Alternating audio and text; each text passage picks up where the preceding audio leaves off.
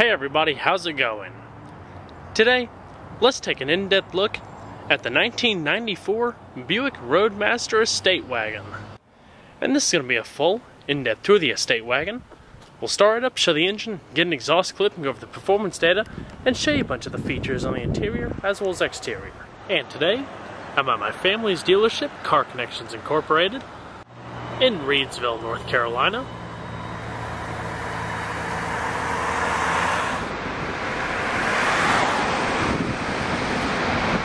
And so, without further ado,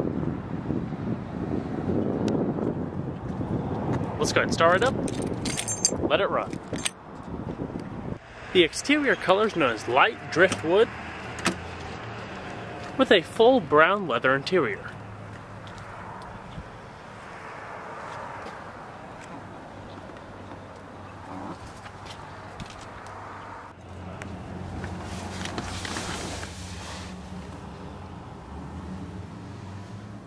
It's got 88,000 miles on it.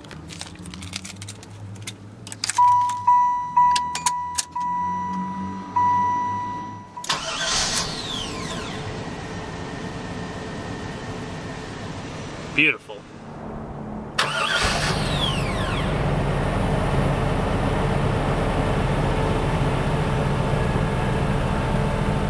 It does have a full leather-wrapped steering wheel. I actually put this leather steering wheel cover on because over time the actual leather in the steering wheel discolored, so it just looks a little bit better. Very smooth power assisted steering. Comes standard with the GM's Turbo Hydromatic 4L60-E automatic transmission with the electronic overdrive. Shift smooths, nice and strong, with a good amount of reliability. And we're going to cut on the headlamps. They are automatic, as well as the hazards. Automatic driver's side window. And we'll go ahead and check out the exterior, shall we? Unlike the Buick Roadmaster sedan, the Estate Wagon is basically a rebadged version of the Chevrolet Caprice Classic Wagon, with the unique interior characteristic to the Roadmaster. Low front end, forward-facing look, with the full vinyl wood wrap, giving the characteristic of a traditional station wagon. You also have side cornering lamps located here upon activation of the turn signal, your signature Buick waterfall grille, and the chrome accenting specific to the Roadmaster. Small styling lines in the hood, meeting into the tops of the grille. You can see the sedan's unique, larger, more prominent and flattened front end. In the driver's perspective, it actually makes it look like a larger vehicle versus the round-off characteristics in the Caprice. Also, the unique rear end definitely makes it look different.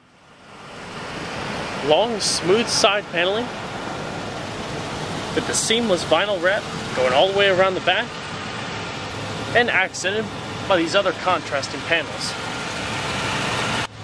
This vehicle obviously does not have the original factory wheels. These are 15-inch chrome aluminum alloys. A couple of the other options for the Roadmaster include these full chrome wire wheel covers, as well as a set of aluminum alloy wheels. It does come standard with anti-lock disc brakes on these Uniroyal tires, and these specific tires measuring 235/70.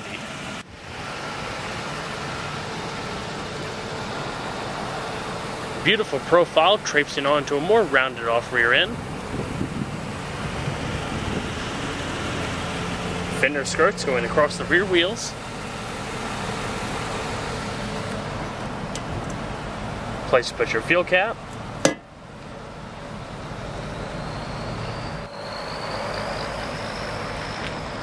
Integrated luggage rack. And the standard Vista roof. Give the rear occupants a little bit more of an open experience.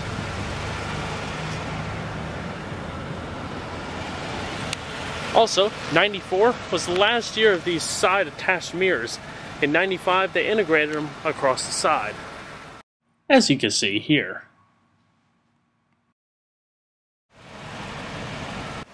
Total length for the Estate Wagon is around 217.7 inches with a width of 79.9 inches and a height of 60.3 inches, with total curb weight around 4,572 pounds.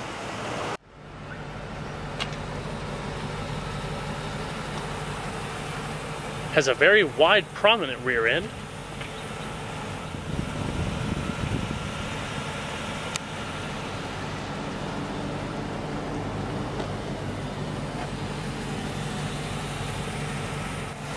Full factory dual exhaust setup.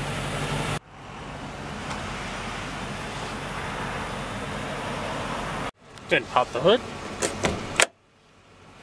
The Roadmaster Estate in 1994 got quite a horsepower jump from the 1993 model year, as did the other B-body sedans and wagons.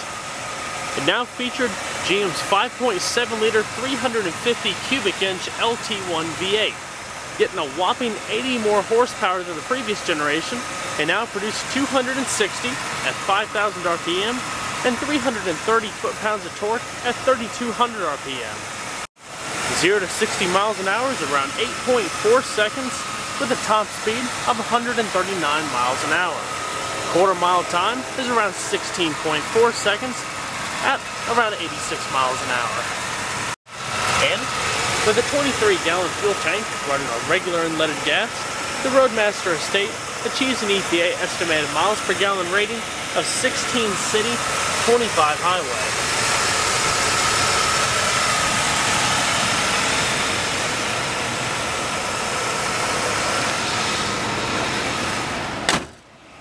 And just as they used to tout back in the commercials in the day, the Roadmaster Estate is definitely probably one of the more luxurious wagons you could buy in the domestic market back in the day. This particular trim is the up level from the base, whereas one more step above this, the Limited, you get a specific style of seating with full power adjustment as well as heat. That's pretty much the difference. This one has all of the other standard features that come with the Limited, except that extra seating package. Your faux wood grain trim going across the sides, chrome accented, carpeted lower storage, power windows, power mirrors, power seat control, your power sliding and tilting function, and your power locks. Like I said, the seats are power sliding and tilting with manual recline. They're very soft and provide a reasonable amount of support, but opting for the Limited package you get lumbar, which I highly recommend for these vehicles for long trips. And just for a little compare and contrast, here is the Limited interior from my 1995 Roadmaster sedan. The back seat, I'll talk about a little bit later, is different between the sedan and the wagon, just varying styles. But you can see how it's a much more smoother tone, a little bit more rounded, and you can see the power adjustments and heated seat function. Vast floor panel, easy enough for 3 passengers up front to stretch out. Your power wiper control for the rear, as well as activation or opening of your rear glass. You also have a manually tilting steering wheel. So let's go ahead and see how she sounds.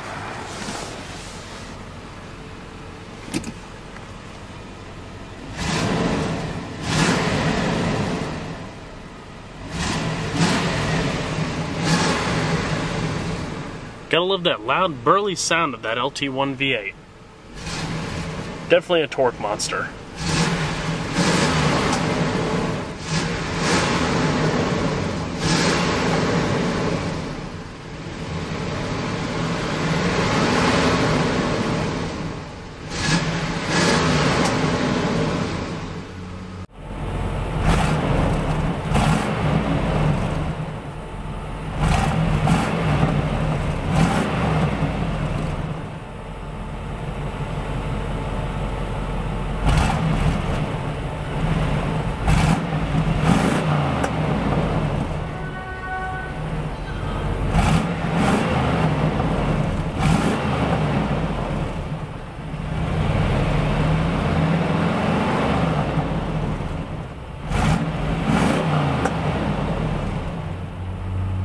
Go ahead and shut her up.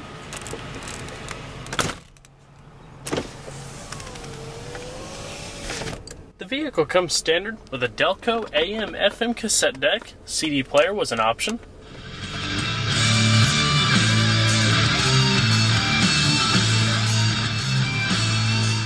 Pretty good amount of sound quality. It does come equipped with the Concert 2 sound audio speakers. Your various equalizer adjustments, radio modes, presets, seek, and it's all pretty basic with your balance and fade located on these toggle switches over here.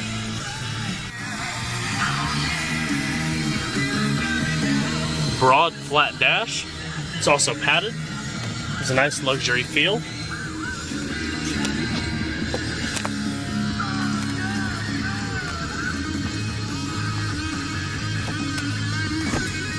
Auto-dimming rearview mirror with integrated reading lamps.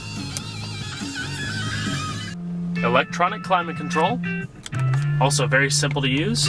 Your different zones. It is one-touch automatic. Front defrost, rear defrost, and defogging. Fan speed. The vents are also chrome accented. This vehicle also has the base Dynaride suspension, the softest setting, where you can opt for a Grand Touring suspension for a little bit tighter handling. These are big vehicles though, so it's not necessarily like a sports car. Storage tray, as well as your power outlet and ashtray down below. Cup holders with chain storage, and storage back there for either CDs or cassettes. And there's also padded leather. Fold this up, and it reveals the middle portion out to fit a smaller third person with seat belts.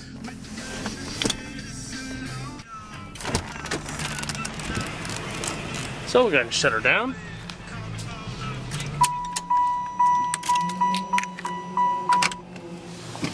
And let's go and check out the back seat.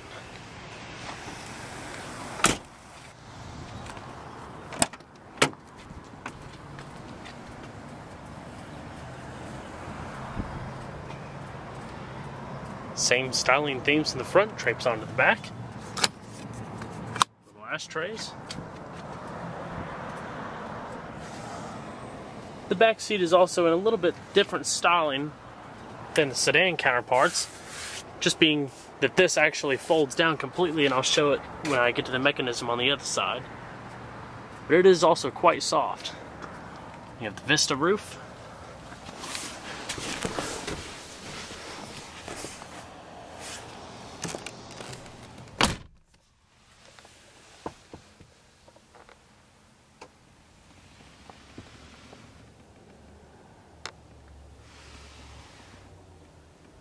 Coat hooks, sunshades for the roof,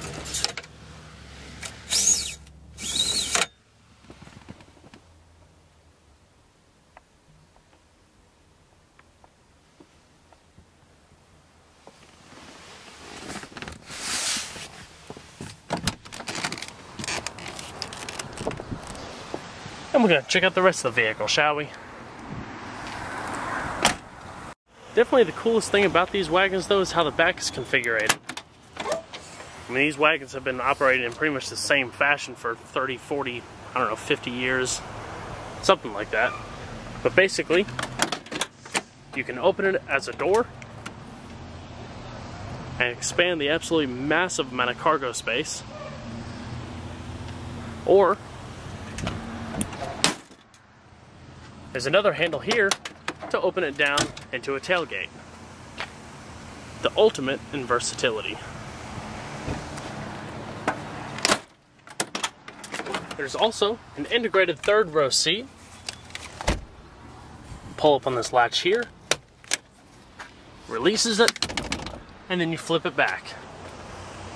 So this vehicle is a true 8-passenger vehicle, many of which today's full-size SUVs handle. As you can see, you do have some accent lighting, so you have better visibility in the back. Spare tire and jack stowage. Manually activated side vents for ventilation in the rear. Not to mention a locking storage cabinet. Bring the seat down. Locks back, and then grab this, flip it over, and you're good to go. Now if we fold this middle seat down by pushing in that button, you can see just the sheer vastness of the interior. It's actually quite impressive.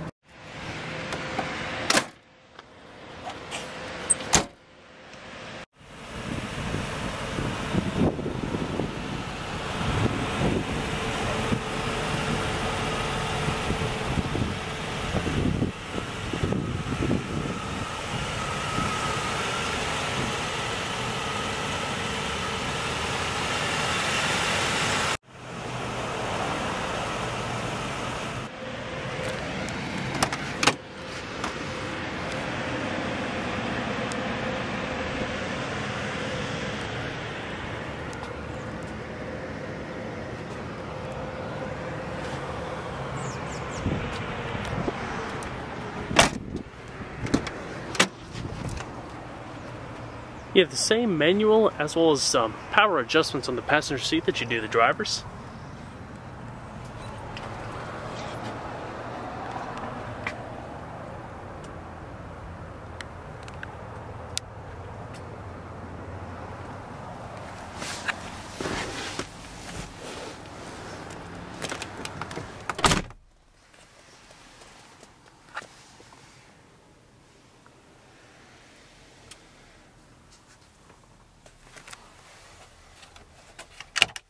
Modest glove box, a couple tiered options, special place to put your owner's manual.